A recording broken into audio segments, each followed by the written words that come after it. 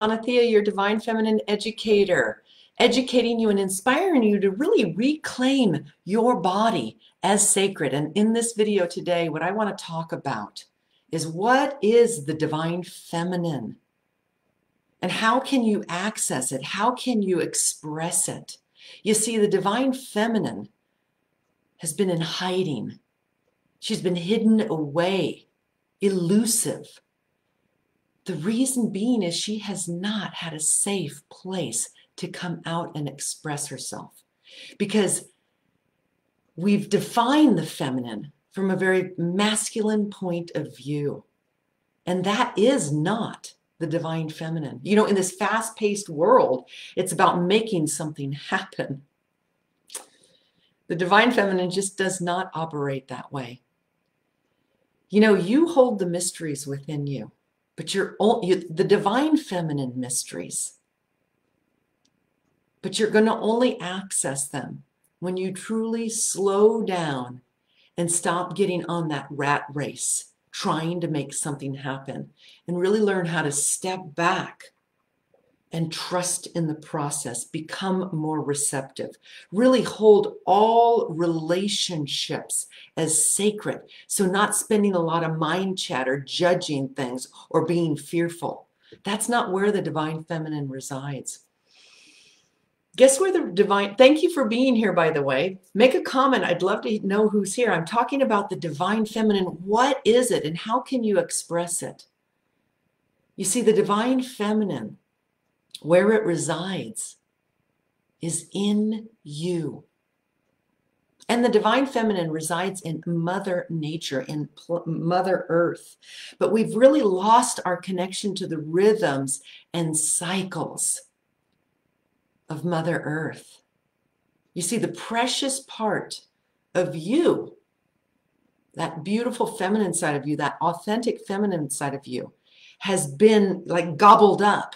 Just like Mother Earth has kind of been gobbled up, or her resources taken advantage of, just like a woman's resources have been taken advantage of. And I don't like to say a woman. Let's say the feminine part of all of us, you know, that nurturing, caring, sharing part of us has kind of been taken advantage of.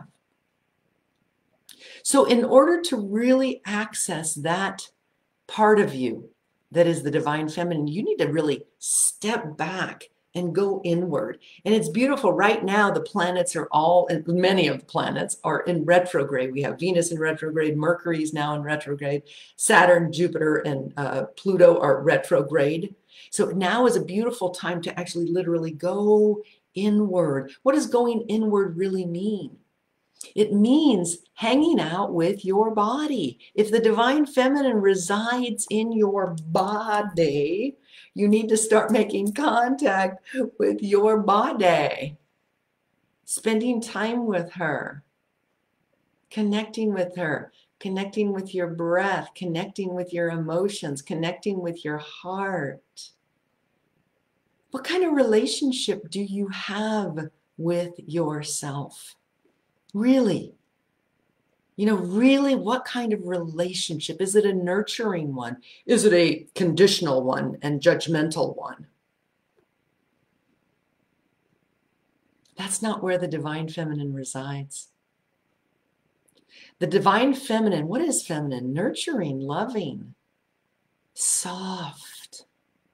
But guess what? She's also, when you really connect to that energy, that nurturing, healing energy, then it's really actually powerful, because then you begin to radiate and shine. So I want to give you 9 ways to connect to your Divine Feminine, that part of you that resides in your female body. Now, men hold it too, but a female body holds it even stronger.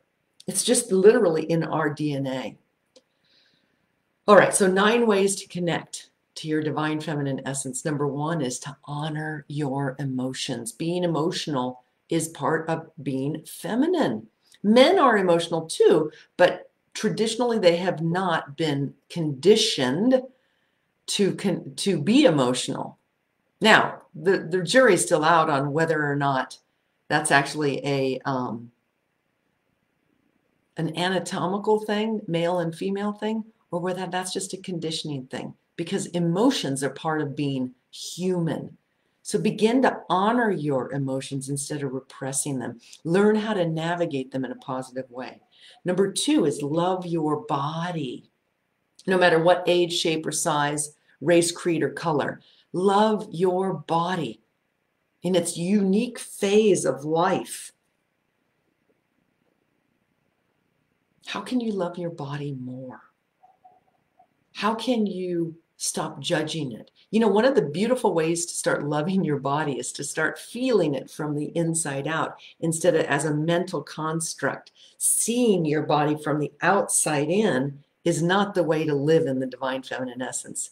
You know, divine feminine energy is something that's not an intellectualized, it's actually experienced and felt. So when you can start loving your body, literally putting compassionate energy inside the cells of your body, then the divine feminine is going to awaken in you. Number 3, trust your intuition. So awaken your intuition. You know that inner voice? You got to slow down to even let it talk to you. Otherwise, you're busy in your critical mind. So this idea of really slowing down and stepping off the rat race is where all the magic is going to start happening in your life. You'll start being guided by your higher self and your intuition. That's very divine feminine. And then giving your inner wisdom a voice. So trusting that voice and giving it a voice. You know, there's, you know, what is it called? Gaslighting. There are relationships basically based on gaslighting. The person that you are with is always putting you in a state of doubt. Second, you know, it's called I think it's called this is what I call it. And I'm not trying to do masculine and feminine here, male and female, but gaslighting is a way of being where the other person is G.I. Joeing you. It's war tactics. That's not divine feminine. So the person in your life doesn't want to take ownership and responsibility for whatever they're doing that's not in ease and flow and grace and love. So they make you wrong. They're doing the blame and the shame, but that's only because of their own personal unconsciousness. But then you get caught up in that cycle and they're gaslighting you. They're literally seeding doubt into you. That's the way the feminine has lived for quite a long time. Actually, the female body has been defined. I lived in Las Vegas for 19 years. That was part of my sex education, just seeing what the divine feminine is not. The idea of beauty has been defined. You know, men are visual. So we've actually, you know, in our disease to please, we've bought into that idea of what beauty actually is. Stop. If you're, you know, we've been gaslighted, I guess that's the term, for what we're supposed to actually look like as well. Now, yes, the feminine form is beautiful, but it has a short shelf life. So when you start tapping into that inner radiance, and I'm here to tell you right here before you without any makeup on, approaching my 60s, you know, you got to get over that, how you look. It's really, you know, before I leave this planet, I want to have made a graceful mark with a sprinkling of divine feminine essence, helping people access that divine feminine essence within them. So if you're being gaslighted, or if you are still in your mind thinking how you need to look instead of how you need to feel, you're living in a disconnect, and it's hurting you. It's hurting you. So get the support, get the nurturing, get the guidance. Join our Leaders of Love women's group, where every week we gather in circle and we support the divine feminine essence awakening in you. And it can be an awakening in so many different ways. let me see, where was I at? Number 4. So give your inner wisdom a voice. Speak your truth. Don't fall into gaslighting and doubt of who you are and the messages that are coming to you. Number 5, have gratitude for life, all of life. Every breath you take is sacred. If you're stuck in depression or fear, fear, being scared is actually sacred. I love that one. Scared and sacred.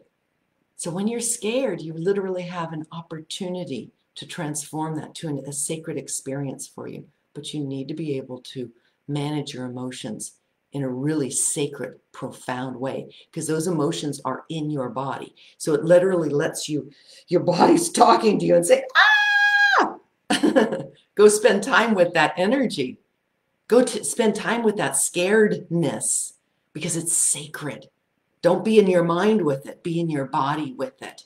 And it will literally, there will be an alchemy and a transformation that will happen. Bring the light of consciousness to that fear. Number 6, create sacred space. So just that. Be with that fear, with your breath, with your hands on your body. Get out of your mind and be in your body. Give it your breath. Light a candle. Make invocations. Say a prayer. Be with your body as your temple. In that intense energy. And bring up the vibration of it through your breath, through your hands, through connecting to your body. Number 8. Well, this all one leads into the other. Get to know yourself. If by the end of the end of your life, the only one that you've gotten to know is yourself, life would have been worth living. So who are you? Do you know who you are? Are you kind and gentle to yourself? Listen to your thoughts. How often are you beating yourself up? How often do you go to the mirror and look into the mirror and give a wink and say, babe, we're in this together? Because I'll tell you, at the end of your life, you don't know who's going to be there with you, but you do know one thing for sure, guaranteed who's going to be there with you. It's going to be you. And have you gotten to know yourself? So do that today. That's my assignment to you. Go to the mirror, and I'll do it too. Go to the mirror, look into your eyes, and wink and say, babe, we're doing this thing together. I'm with you, right by your side. Create a sense of sacredness, relationship with you. Get to know yourself. And the last one I'm going to say, number 9, is honor your sexuality. Now, that's a big subject. That's a big subject. I would like to do more teachings on that in my Leaders of Love group, because when you talk about sex, it needs a safe place. It needs a sacred place. It isn't something to be joked about. It isn't something to be it really needs a safe container. That's pretty much all I'm going to say. Well, I'm going to say one more thing. What is your attitude about sexuality? And what is your attitude about your female anatomy? Is it kind? Is it caring? How often do you spend time with your female anatomy? Just you and her.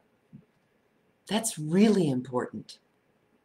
Okay, so I'm going to repeat these 9 things that I discussed. Number 1, honor your emotions. Number 2, love your body. Number 3, trust your intuition. Number 4, give your inner wisdom a voice. Speak your truth.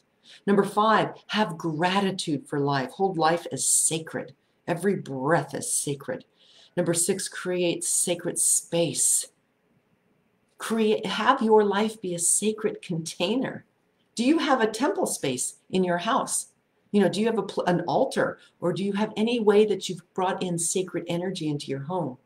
Rose, good morning. Thank you again for the reading. You are awesome and provided a lot of clarity in this world that's gone insane. Thank you, Rose. Yes, I sent your reports to you too. It was so beautiful to be with you, Rose, and give you a reading, an astrology reading. We channeled divine feminine energy as we came together, and I looked at her astrology. That's another way to connect to your divine feminine essence. Let's see, get to know yourself. And that's another way to get to know yourself. I think that's where 6 is sacred space, and 8 is get to know yourself, and 9 is honor your sexuality. Big subject. And we think sexuality is just something in between your legs. It's so much more. But that's a subject for another day. All right. So your assignment, and Rose, I hope you do it too. I'm going to do it after we get off. I'm going to go to the mirror and I'm going to connect with my soul. You see, your eyes are the seat of your soul. When was the last time you looked into the mirror and looked deeply into your eyes to let you know that you're there for yourself?